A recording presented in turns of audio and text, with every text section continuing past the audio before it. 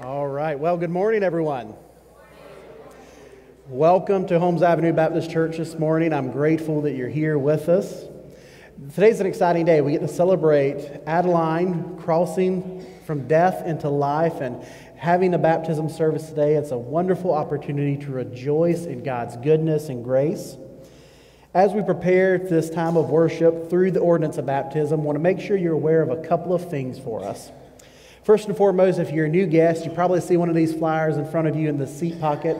Make sure you grab that, scan that green QR code. We'll love to know that you're here and follow up with you about what the Lord is doing in your life.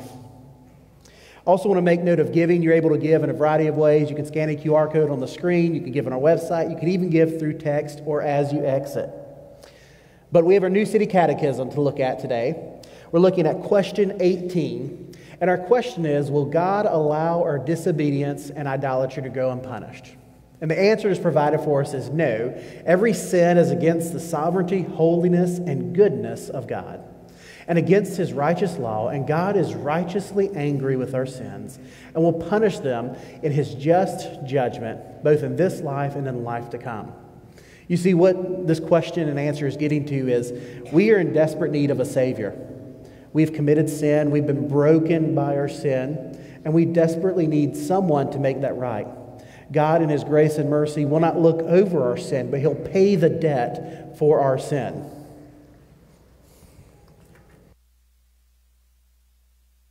All right, well, as we consider that, that's what we're celebrating in baptism.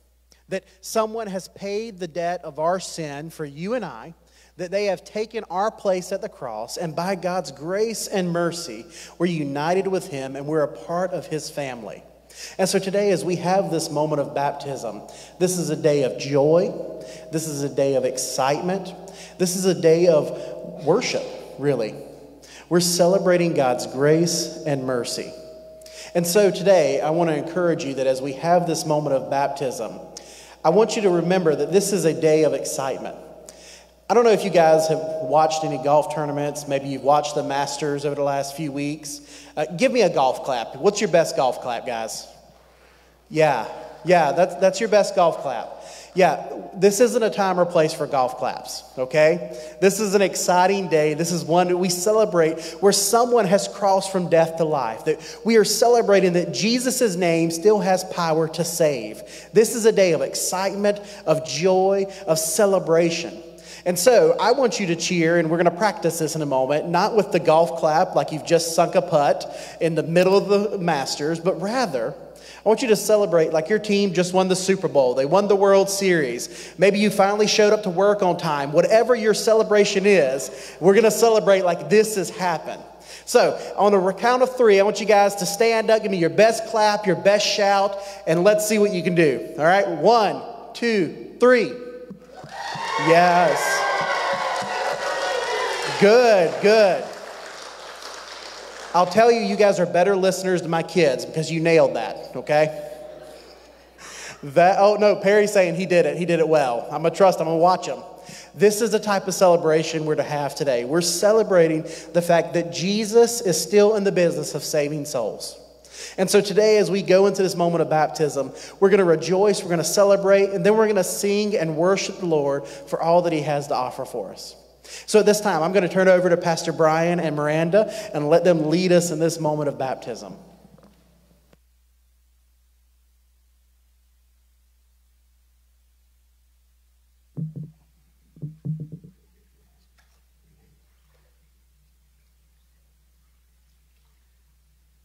Morning, church. Good to see everybody. You can scoot in. Well, good morning, everybody. We are so excited for this day. This is a day for us that has been, as I put on Facebook on Friday, a day of 10 plus years of prayer where the Lord has been faithful and has answered that prayer of ours for Adeline. Back on Good Friday, just a few weeks back, she came to us that morning as we were getting ready, and she said, I want to talk to you guys about Jesus saving me. And I said, oh boy, here we go.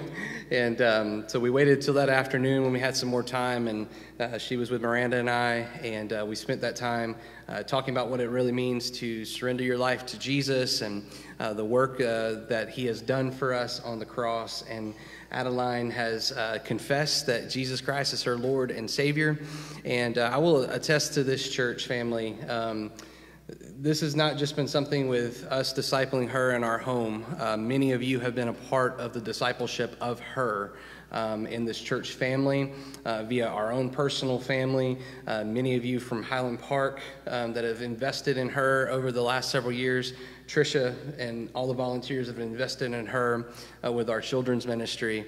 So we are humbled and honored that we can do this today. And we say thank you for partnering with us over the years to tell her and teach her more about Jesus. So, Adeline, who has saved you? Jesus. And do you commit to follow him all the days of your life? Yes. Amen. Well, my sweet daughter and my sister in Christ, it is my honor and privilege for your mommy and I to baptize you here today. You ready? I need to step down. Okay. All right, you good? Okay. All right, Brenda, hold her side. All right, Adeline, it is my humble pleasure and honor to baptize you here this morning in the name of the Father, the Son, and the Holy Spirit. Go ahead. Buried in his likeness, raised to walk a new life.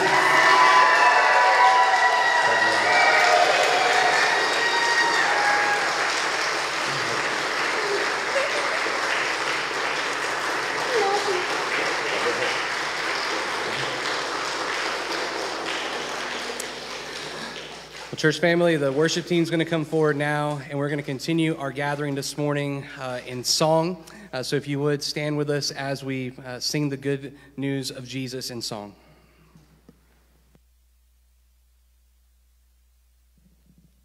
Just as you've got to witness the joy of this baptism, I want you now to participate in worship and song. And I pray that you'll allow these words to penetrate your hearts as to what this baptism is about, and is a large part of what our sermon is about today, and that is sharing our faith with Jesus. So join us as we sing.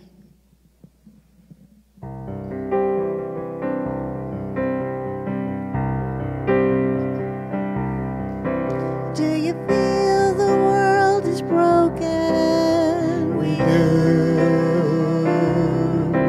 Do you feel the shadows deepen? We do. But do you know that all the dark won't stop the light from getting through? We do. Do you wish that you could see it all made new? We do.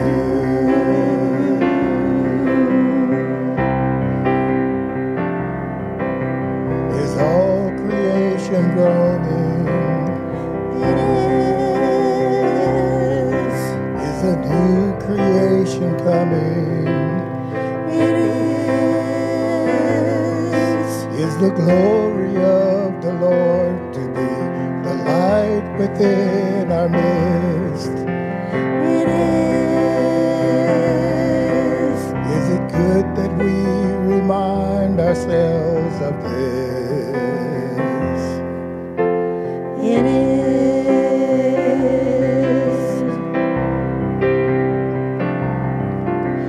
Is anyone worthy?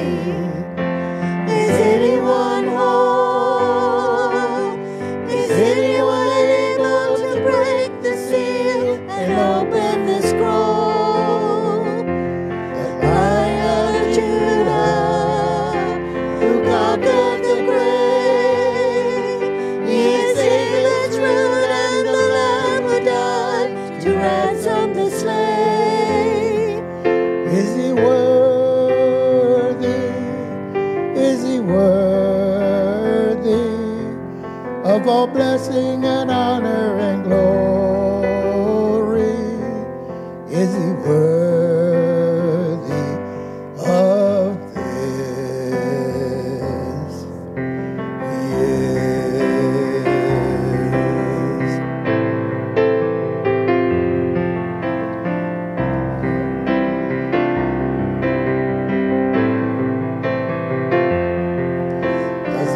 Father truly loves us. Does the Spirit move among us? And does Jesus our Messiah hold forever those he loves? He does.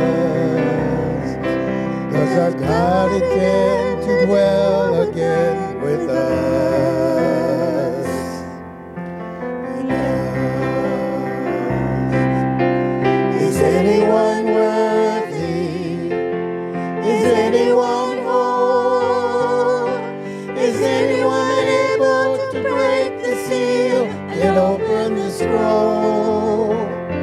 The Lion of Judah, who conquered the grave, he is David's root and the Lamb who died to ransom the slave. From every people and tribe, every nation and tongue, he has made us a kingdom and praise to God to reign with the Son. Is he worthy? Is he worthy of all blessing and honor and glory? Is he worthy? Is he worthy? Is he worthy of this?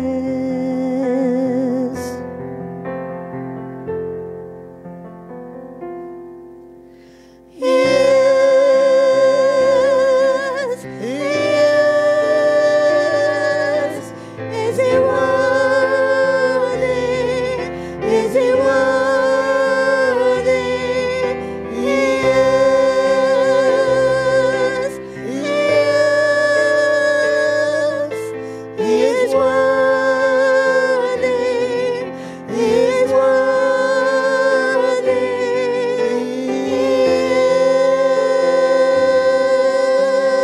Yes.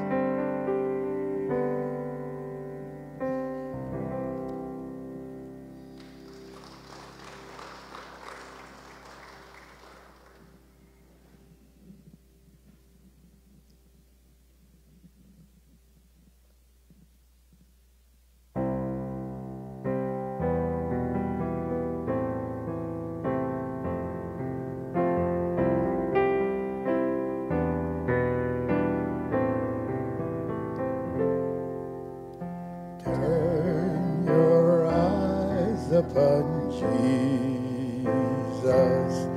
Look full in his wonderful face, and the things of earth will grow strangely dim in the light of his glory and grace.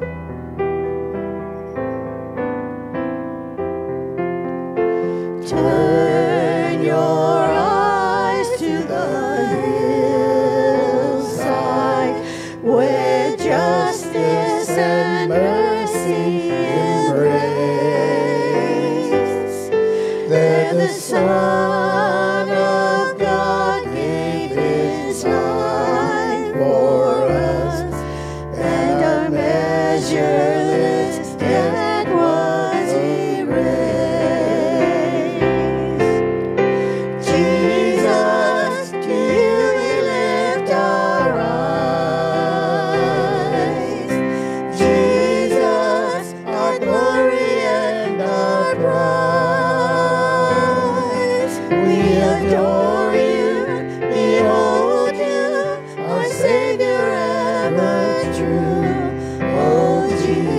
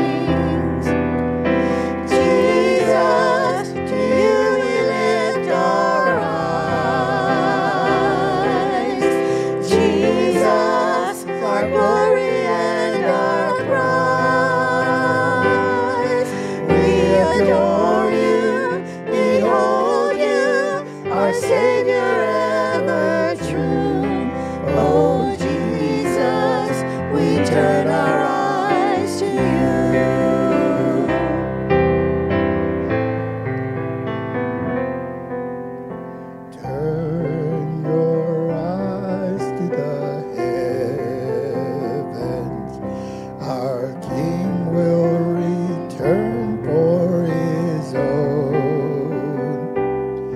Every knee will bow, every tongue will shout, all glory to Jesus alone.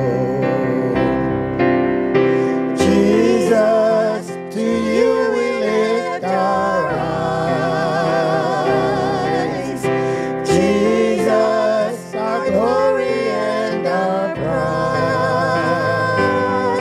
We adore you, behold you, our Savior ever true. Oh Jesus, we turn our eyes to you. Jesus, to you we lift our eyes. Jesus, our glory and our prize. We adore you, behold you, our Savior ever true. Oh Jesus, we turn our eyes to you. Oh Jesus, we turn our eyes to you.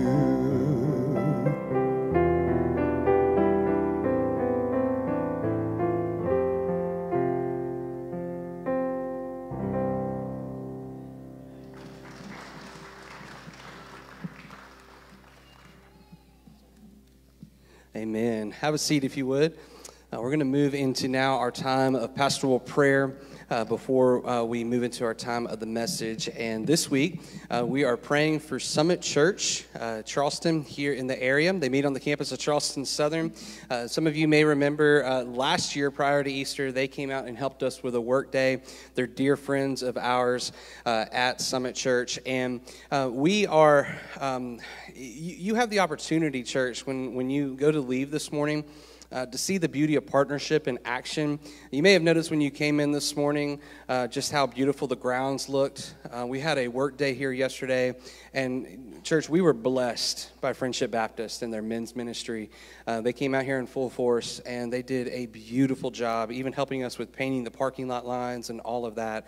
And so I point that out to say, every single week we pray for a partner ministry or a partner church, and we cherish that time that we get to pray for them because we are so grateful for the partnerships that we have with our sister churches. And when I was talking to Pastor Nick this week, I asked him, I said, what can we pray for you guys? And he said, can you just pray for us for wisdom as we have some things that we are praying for and trying to make some decisions on? And I said, yeah, absolutely, we will gladly do that. So we're going to take a moment. I'm going to be quiet for a moment and just have some quiet reflection, if you will. If there's things you need to be praying for, even repent of or anything like that, do so. And then I'll also pray for us as Walter's going to come forward this morning to preach the word and finish out our This Is Us series. So if you would, let's go before the Lord in prayer.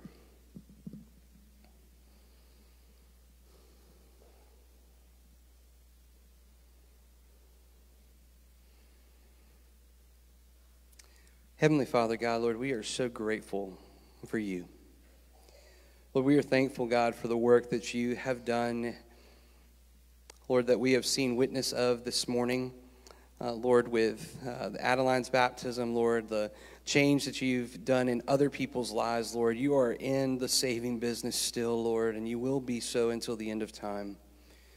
Father, we thank you, Lord, that as your church, you have redeemed us, and God, you have sent us out on mission to proclaim and demonstrate the gospel so that every man, woman, and child in our circles of accountability have multiple opportunities to see, hear, and respond to the gospel. Lord, we pray that we would see much fruit come in the days ahead, continuing, God, this beautiful thing that you've been doing in our church of saving souls. Father, we pray, Lord, for our partner church. Lord, we pray for Summit Church this morning. As Pastor Nick said, there are things that he is asking for prayer for regarding wisdom with decisions that their elder team needs to make and the church needs to do with just things of moving forward, Lord, to the work that you've called them to there at Summit Church. So, Father, I pray, Lord, that you would give them wisdom. You say in your word, Lord, that if any of you lacks wisdom, ask and you will give generously. So, Lord, we pray, God, that you would give wisdom to them to know and understand what they need to do in the days ahead. God, I pray that you would continue to use them in a powerful way as they minister to students at Charleston Southern and those within their church family. Lord, I pray that much fruit would come from that work. As we pray always for our other sister churches and partners in ministry. God, we thank you, Lord, for yesterday and the fruit that we got to see, Lord, of just partners in ministry coming alongside and loving on us. God, we thank you, Lord, for Friendship Baptist and the work that those men did and our other sister churches. God, as we come before you this morning, Lord, now we transition to this time of studying your word and sitting under the teaching of your word.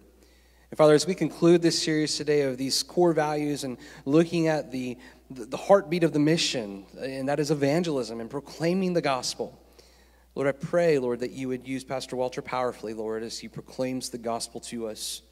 Lord, that you would speak to our hearts this morning. Lord, that if there's anything that we have in our minds or distractions that would take our focus off of you and hearing what you have for us today, Lord, I pray that those things would be pushed aside. And Lord, that we would listen to the words that you are speaking today through your servant. Lord, I pray, God, that you'd have your way. And Lord, that you would be glorified here this morning. We love you, Lord, and we bless you in Jesus' name. Amen.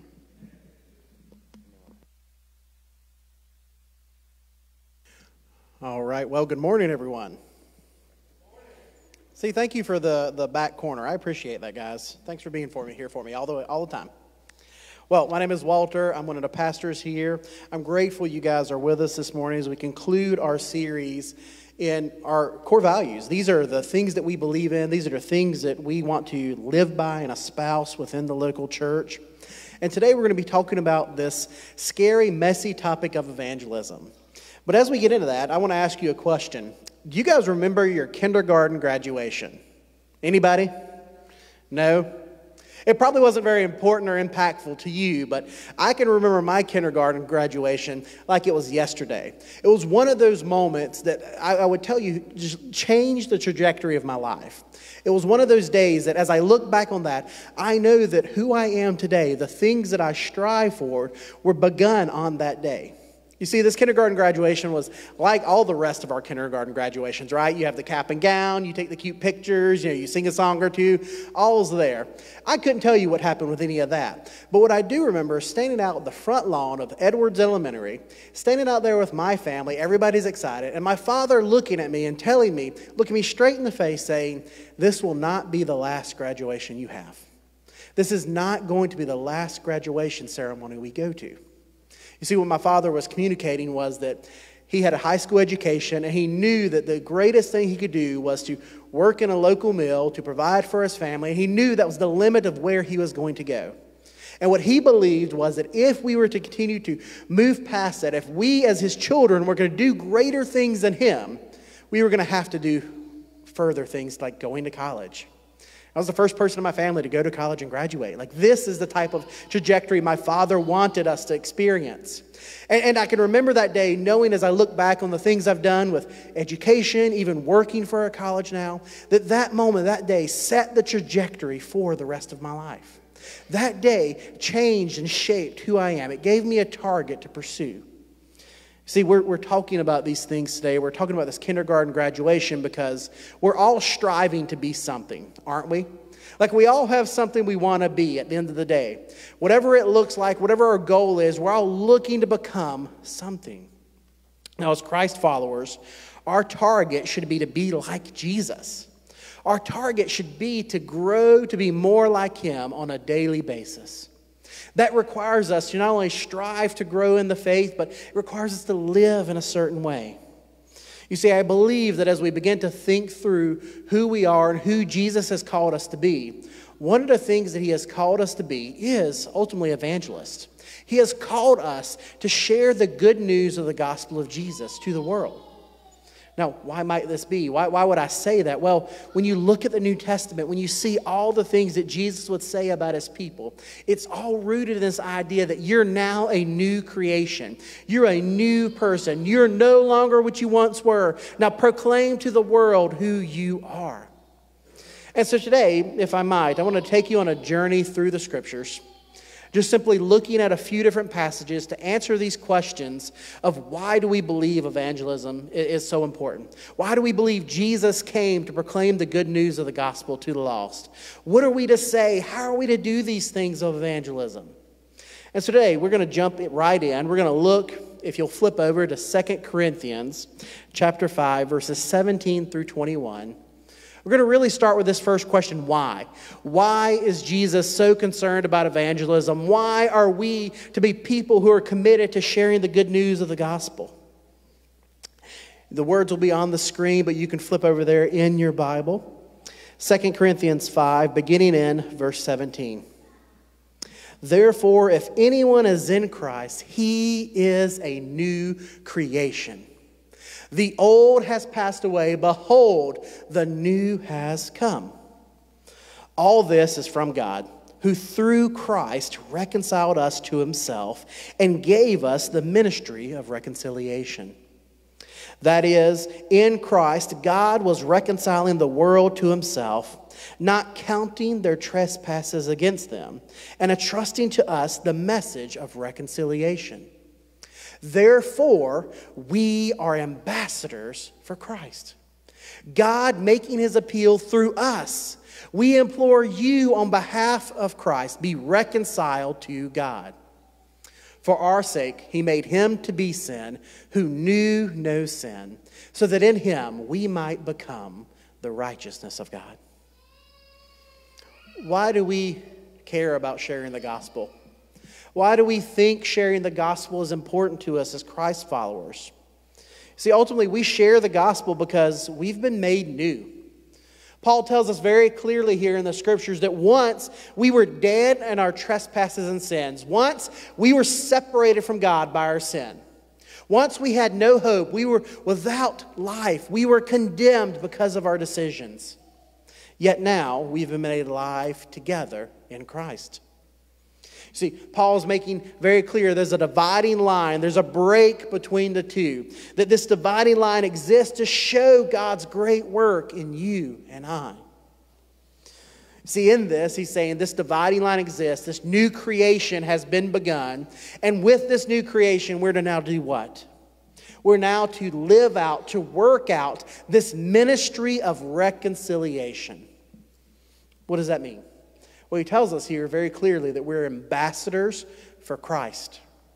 Now, maybe you don't know what an ambassador is. That's what our role is supposed to be in this kingdom. But an ambassador, just to sum it up, is someone who's formally recognized as a representative of a country or kingdom or specific person. So this is God himself telling the world, these people that you call Christians, they are representatives of me. That wherever they go, they have full authority to speak on my behalf. Wherever they go, they have the ability to proclaim things that are binding, just as I would say them. That if you see them, you are seeing a reflection of me.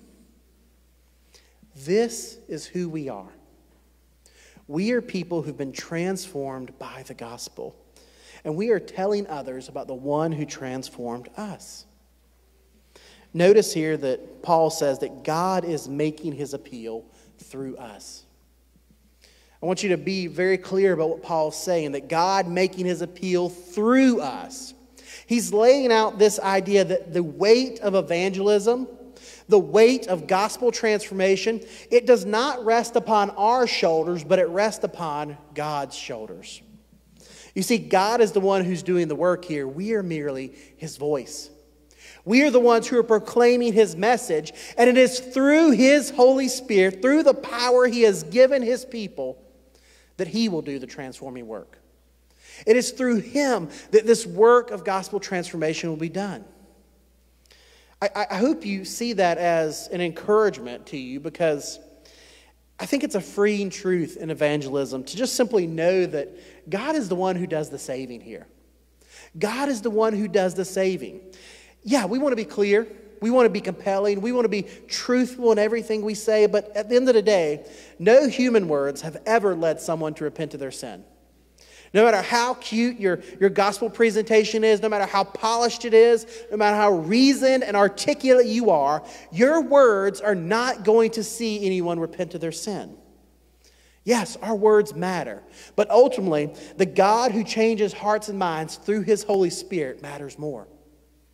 At the end of the day, as we look at this idea of evangelism, God is the one who is doing the work. We are merely proclaiming the good news of the one who has redeemed us. We end this section of Scripture with this familiar refrain from Paul here. Verse 21 is essentially a short and sweet summary of what the gospel is. See, Jesus took upon our sinfulness when He didn't have to. Jesus would have been justified to dwell in the heavens and leave us to rest in our sin, but He chose to mount what is perhaps the most incredible rescue mission you could ever see in history. That He came and lived the perfect life that you and I have not lived, that we could not live. That He came and He became sin. He bore the weight of our sin upon the cross so that we might become righteous through our trust in Him. You see, this is a summary of the gospel message. This is what Paul is pointing to, that we are representing this message, the hope of the world, packaged in a single verse. This is what we are proclaiming to the world, that we were once condemned and someone came into our life, changed who we are, and now we have life and hope.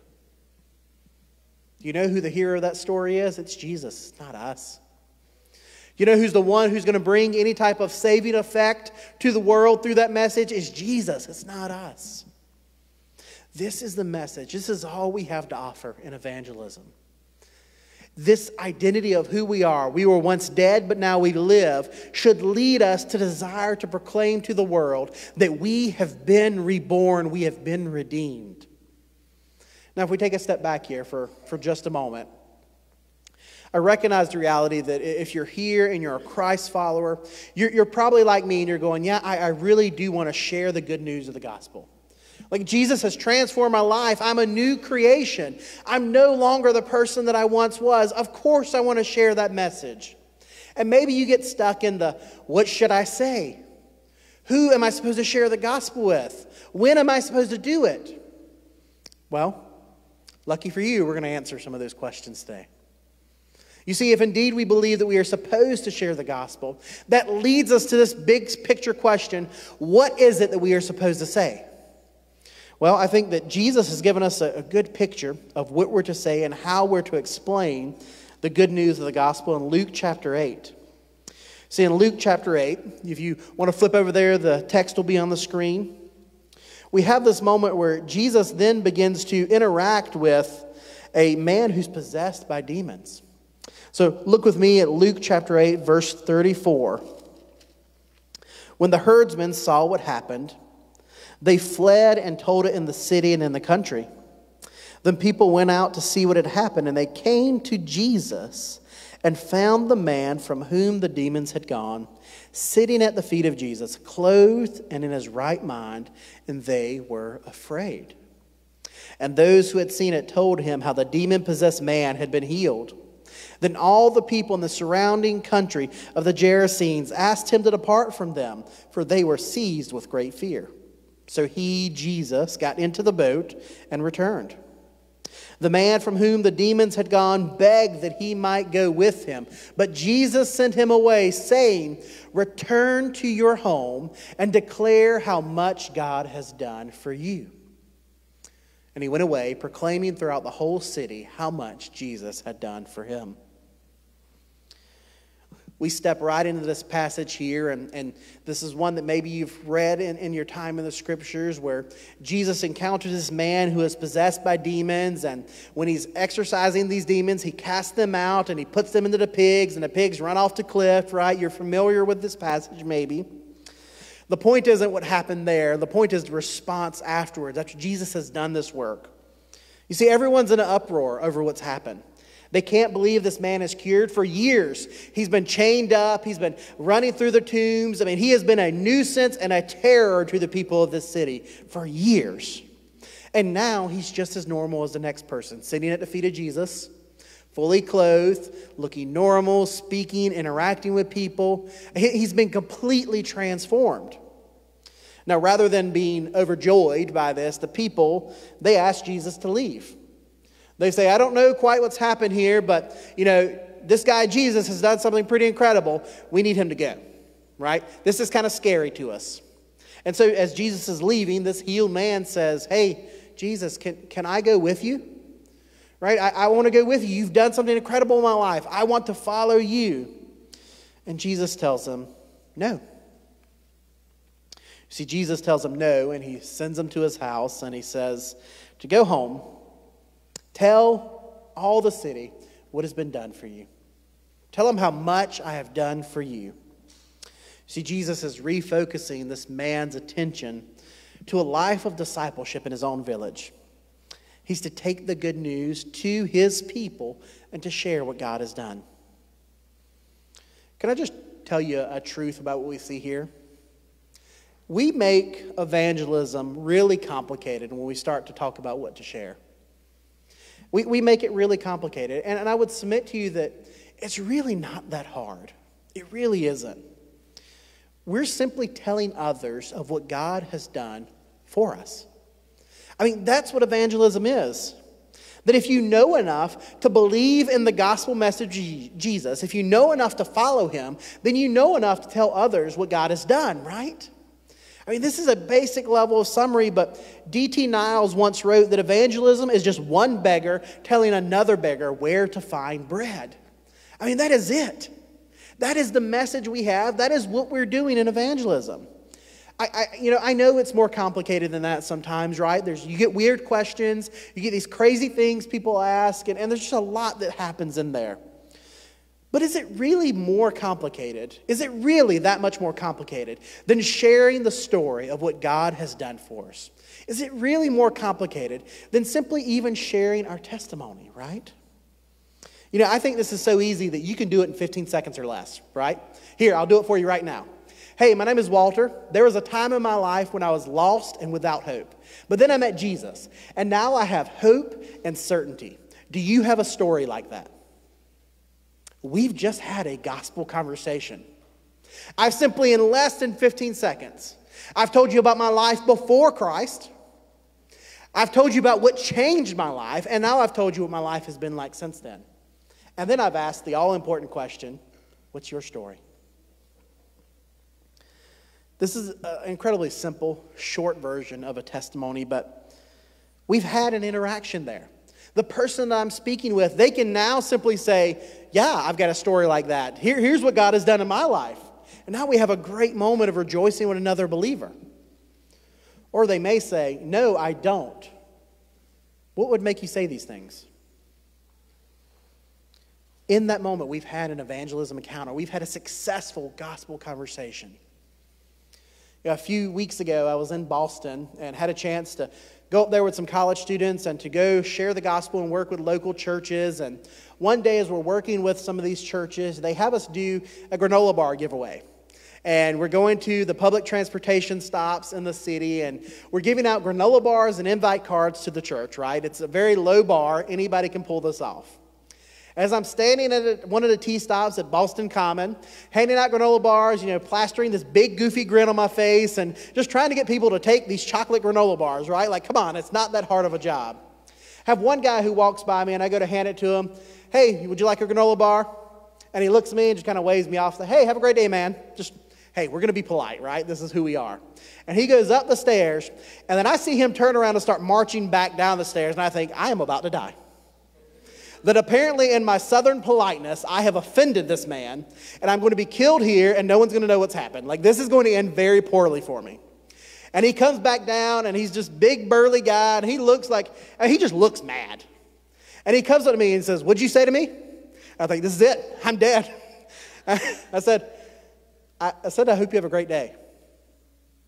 And he looks at me and he says, I've lived here in Boston for 20 years. And I've never had anyone give a rip about how I was doing. No one has ever told me to have a great day. Why on earth would you care if I have a great day? I'm sure very like, well, just very honestly, like, I don't know you from Adam, right? Like, but Jesus knows you. He loves you. And I would think that if Jesus loves you, he'd like you to have a great day. And he looked at me and said, tell me more about this Jesus. Right? Here's the thing. Tried to give this guy a granola bar. It's nothing, right? It's nothing. Yet, if God can use something like a granola bar to stir someone's hearts and affections towards him, how much more would he do with our testimony and our obedience to share what God has done in our life? Simply this, if God can use a granola bar, he can use you and your testimony and your story. This is what we're to do, simply proclaiming, hey, we have found bread. Here's where you find it. Notice I'm pointing to that empty cross. That this is what we proclaim to the world. This is our hope. This is what we have. Now, maybe you're sold on this already, and you're saying, okay, I feel like I can do this. I can share my story.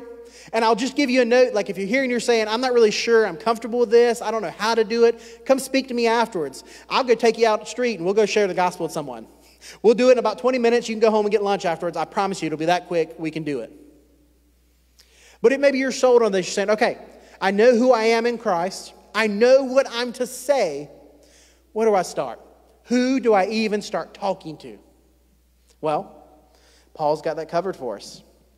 You see, if you flip on over to 2 Timothy chapter 2, verse 2, Paul's addressing this very question with Timothy. You see, in 2 Timothy chapter 2, verse 2, he says this, and what you have heard from me in the presence of many witnesses, entrust to faithful men who will be able to teach others also. See, Paul is writing to Timothy here, and he's offering some encouragement to a fellow pastor, to a fellow Christ follower. And in this verse, Paul commands Timothy to share what he has learned with others. He's saying that you're going to share it with faithful men who will share it with others also, but you're simply to give away your faith. You're to share this message of hope with the world. See, Paul's explaining to us exactly who we're to share the gospel with. Essentially, he tells us we're to share with anyone and everyone we encounter. See, this idea that Paul is showing us is that we should be engaging in all of our personal relationships with the gospel. As many opportunities as we can, we are to share it with multiple people. We're simply trying to share the story of what God has done for us as we go to work, as we go through our neighborhoods, as we go to the supermarkets and the coffee shops we go to. We are simply, as we're living, sharing this story of God's grace and mercy to his people. I just want you to think about our city, Charleston, the Tri-County area, and all that's happened here. We're experiencing rapid growth right now, and currently we've got a population of about 850,000 people living in the Tri-County area. That's nuts, isn't it? In about 3 to 5 years, we will have over 1 million people living in the Tri-County area. It's crazy. We hear those numbers and go, that's a lot of people. Now let's compare it with this number, that on any given Sunday, about 7% of this area, this entire Tri-County area, is connecting, is worshiping with an evangelical church. That means about 7% of the people in the Tri-County area who are going to churches like ours are engaging with a church. That means there are nearly 800,000 people in our area that have zero relationship with Jesus. 800,000 people that if they were to die today, they would spend eternity separated from God in hell. 800,000 people. You might be asking, who do I share the gospel with? I don't think you have to look very far to find someone who needs to hear the good news. If 93% of our population is far from God and is going to spend eternity separated from him in hell, then I think we know we can share the gospel with literally anyone, and they will probably be hearing it for the first time. I know as you hear that, it might be a hard thing to hear, this reality that our city's getting worse. We as a church and many other churches have existed for 70, 80, 100 plus years. First Baptist has been downtown for over 300 years. And our city's more lost today than it has ever been. I know that's hard to hear, but as I hear that, I think, one, I want to grow as a Christ follower who's more capable, more faithful of sharing the gospel. But two, I have hope. I have hope because, as we've already seen today, Jesus is still in the business of saving souls. Jesus' name still has power to save. His blood hasn't lost any power. It's just as effective today as it was 2,000 years ago. I'm encouraged by this reality because as we look at Scripture, we see that God has been faithful to move in mighty ways throughout the history of His church. I mean, you just look back in Acts chapter 19. You don't have to flip over there. I'm going to summarize it for you. In Acts 19, Luke writes that in Asia, within 2 years, all of Asia has heard the good news of the gospel of Jesus. Based upon population estimates in that time, there was somewhere between 7 to 15 million people living and passing through Asia in that 2-year period. And all of Asia heard the good news of the gospel of Jesus. You see, the same God who is working in Acts is the same God who is working in His church today. I have every confidence that our God is capable of reaching 800,000 people because He's reached millions of people across history. That the number of people who will be gathered with us around the throne of God will be billions of people because He's been faithful to work and move when His people have been faithful to do their part. Now, you've heard all this and you're thinking, well, there's so many lost people. When am I supposed to share the gospel, right? Like, is it just as simple as I walk up to them and start talking? Is it in a grocery line? Is there something I can do? Like, when do I share the gospel? Well, Jesus has an answer for us there too. Jesus has an answer for us there in John 12. If you want to flip over there, you'll see it on the screen, but in John 12, verses 24 through 26, Jesus says these words.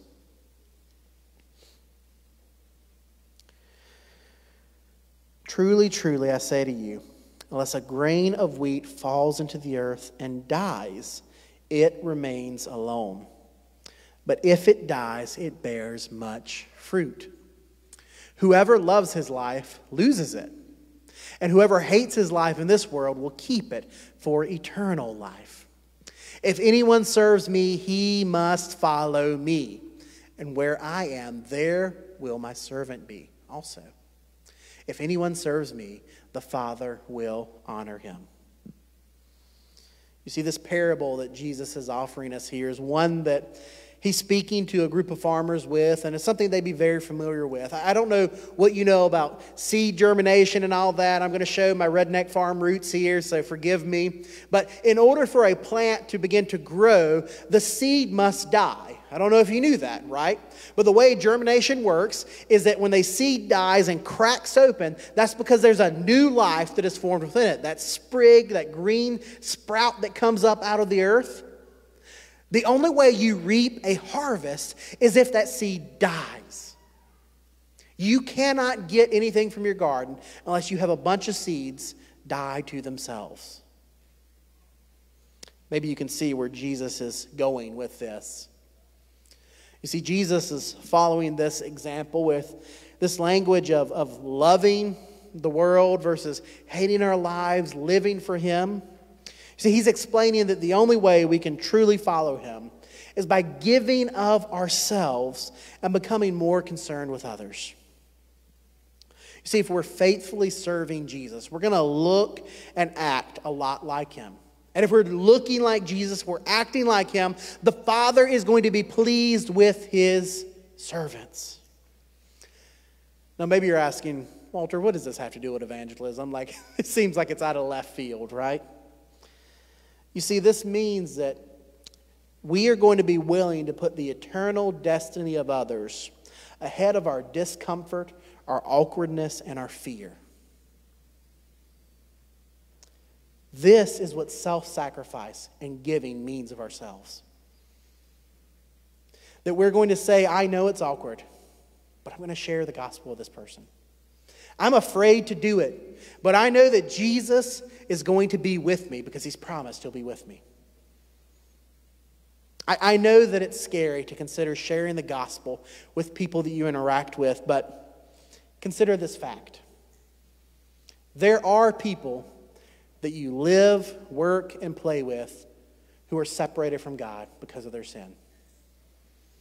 There are people in your neighborhood, maybe even in your own home.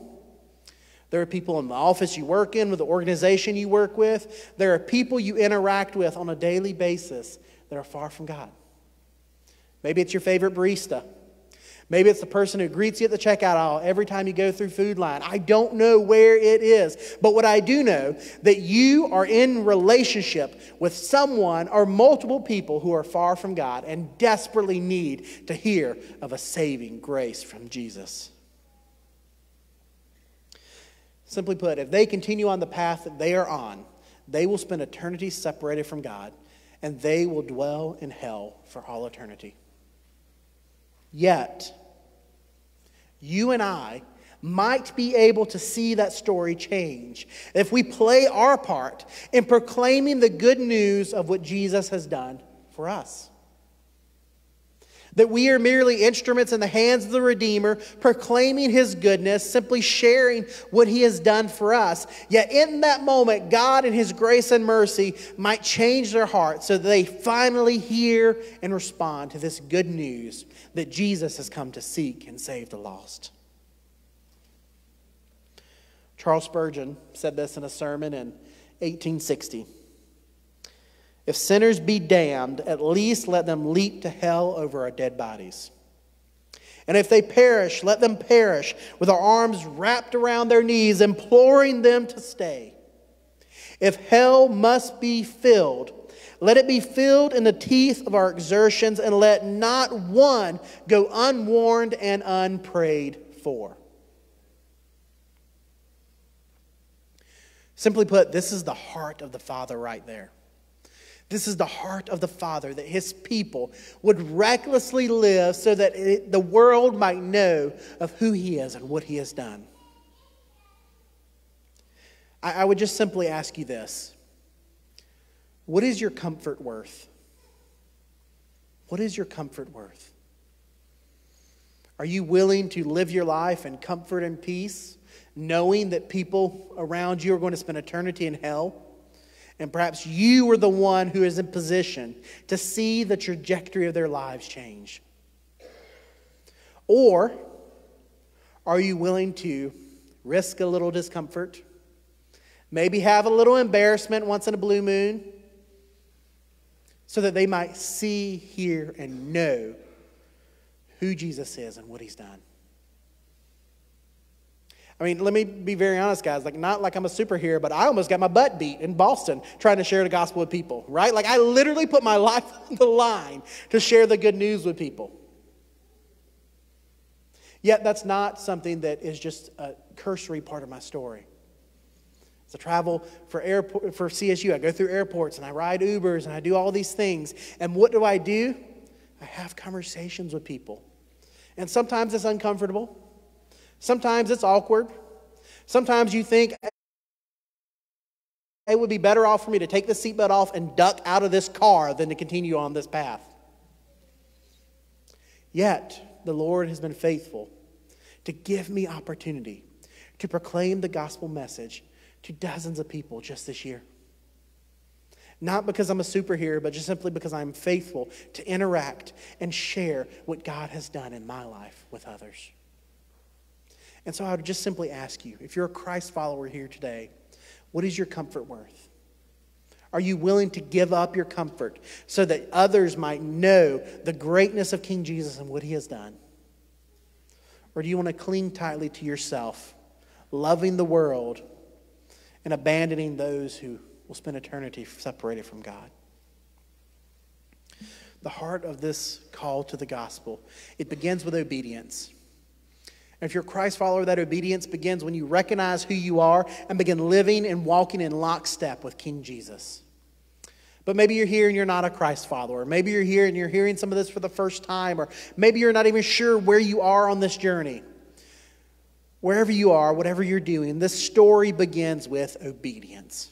And it's obedience to this message that you are a sinner who's in need of grace. You are someone who desperately needs salvation. You're someone who's so valuable to the Father that He would send His Son to live the life that we could not, to bear the weight of our sin and shame, so that He might call us children.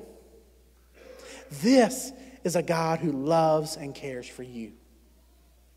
And if you're here and you're thinking, I'd love to know more about this step begins with obedience, trusting in Jesus, proclaiming that He is who He says He is, repenting of your sins, and following Him. My hope and my prayer is that today that is indeed what you would do, that you, no matter where you are in your journey, would choose obedience to Jesus. If I may, could I go to the Lord in prayer for us as we continue in our time of worship? Let's pray. Father, thank you for today. Thank you for your grace and mercy. Thank you for this truth that you have come to seek and save the lost.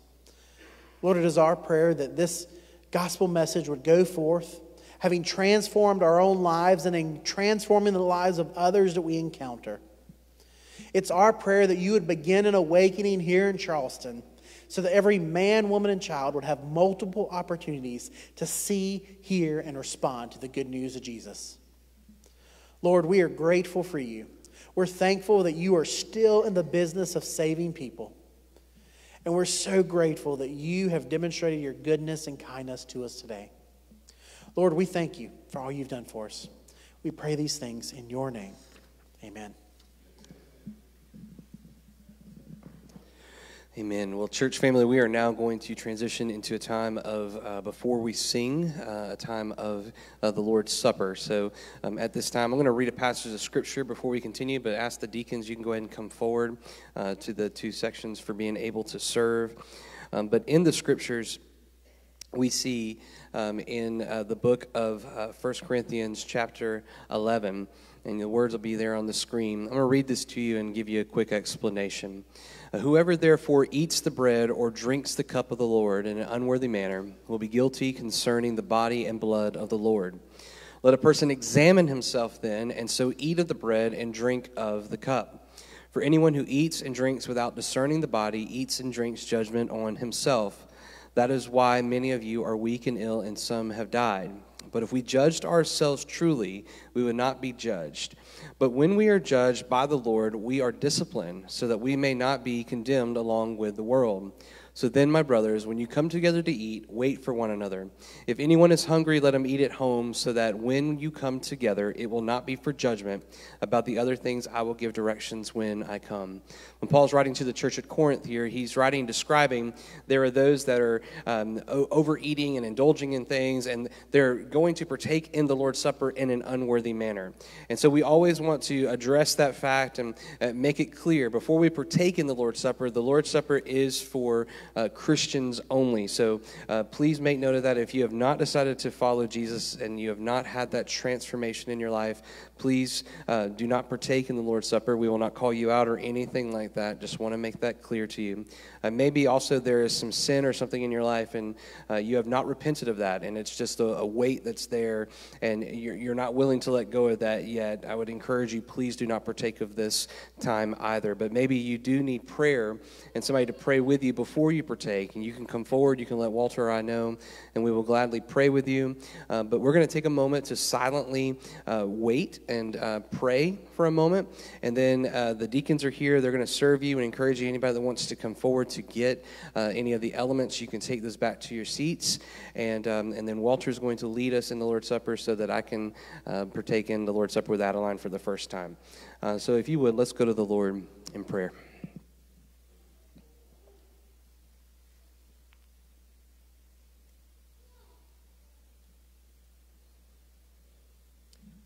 Heavenly Father, I pray, Lord, as we engage in this time now of honoring you through the ordinance of the Lord's Supper, Father, if there is any sin in our lives, Lord, anybody in here that says, I've been wrestling with this, and I just want to be free of it, Lord. Draw them to repentance now, Father. May they can repent of that and confess it unto you, Lord, so that you can do an important, transformative, sanctifying work in their life, Lord.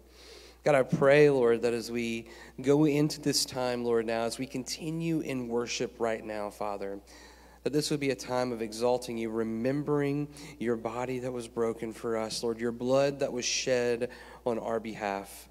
God, that you would continue to do a transformative work in our lives for your glory. Father, we ask this in Jesus' name. Amen. Anybody that wants to come forward can now come forward.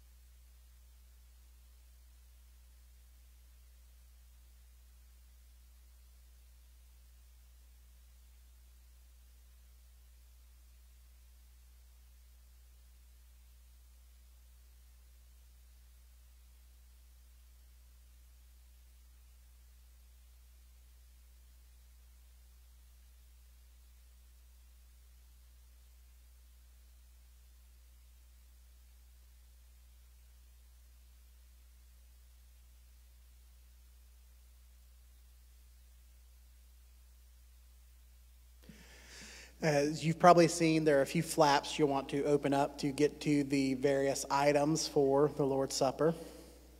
The first portion is going to be the bread. You can flip that open. I'm going to read 2 verses for us. The first is John 6:51. I am the living bread that came down out of heaven. If anyone eats of this bread, he will live forever, and the bread that I will give for the life of the world is my flesh. Then in Luke 22, verse 19, it says, and he took bread. When he had given thanks, he broke it and gave it to them, saying, this is my body, which is given for you. Do this in remembrance of me, if you would partake of the bread.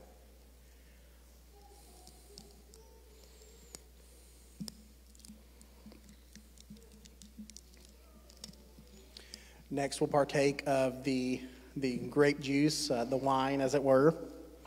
Hebrews 9, verse 22 reads, indeed, under the law, almost everything is purified with blood.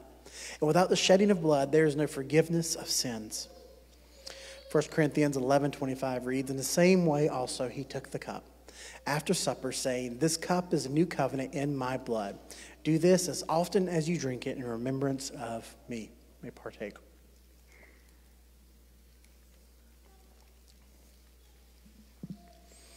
After the Lord and his disciples ate the bread and drank the wine, celebrating the first Lord's Supper, it's said that they sang a hymn and went out. So if you would you join us in standing and singing this last song of celebration today?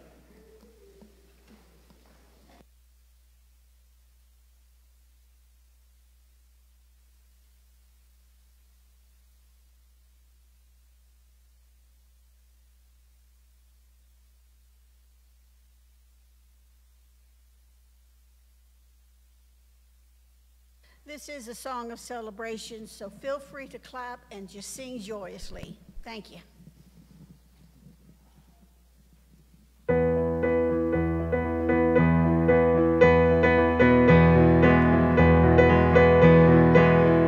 Lift high the name of Jesus, our King. Make known grace, the beauty of his peace. Remember how his mercy reached, and we cried out to him. He lifted us to solid ground, to freedom from our sin. Oh, sing, my soul, and tell all he's done, till the earth and heavens are filled with his glory.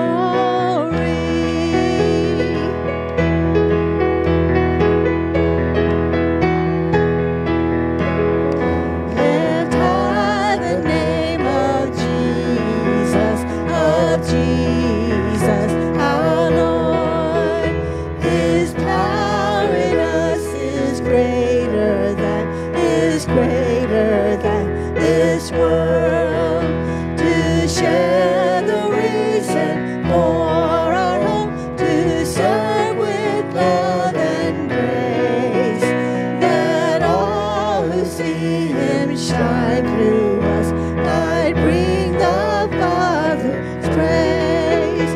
Oh, sing, my soul, and tell all he's done, till the earth and heavens are filled with his glory.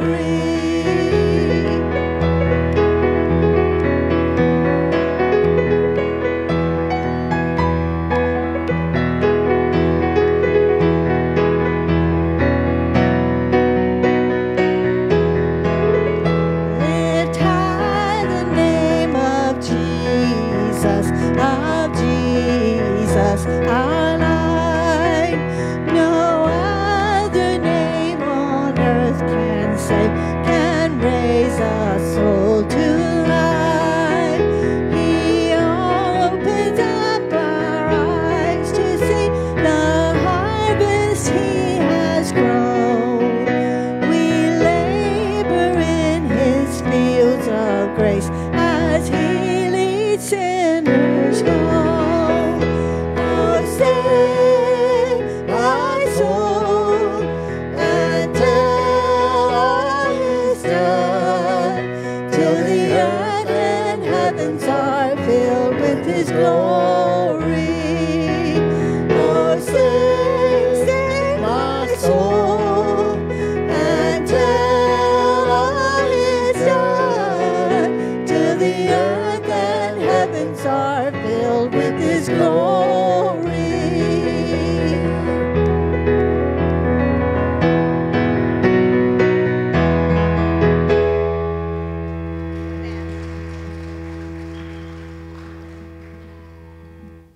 Amen, amen. You guys may have a seat. A few brief announcements for you guys to be in the loop on things. First, next week we'll be jumping back into our last mini-series in the book of Acts. We'll be finishing the book in the next few weeks, but special treat for you. You will have Pastor David Libbing speaking to us next week. It will not be Brian and I, which means you might end on time. So let's see what may happen there. Also want you to remember that Women After God, the semester luau, is going to be Tuesday at 6:30 p.m. You can see Trisha or Tara. If you've got questions, they'll flag you down. Trisha, Tara, wave. There we go. You guys know who they are. Find them. See them if you have questions. They're going to break for the summer and pick up back in September. Park Circle Youth is going to be meeting next Sunday. So again, see Trisha or Tara and Trisha if you got questions. Trisha can answer questions too, but see Tara particularly. She'll answer any questions you might have. With that in mind, I want to go ahead and pray for us and wrap up our time of worshiping the Lord today. If you would, go ahead. We're going to just make sign language till we do something.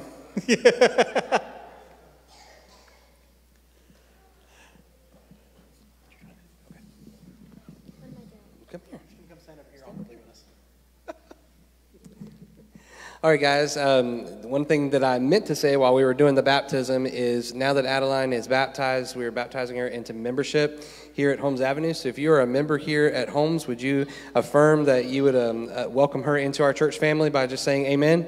Amen.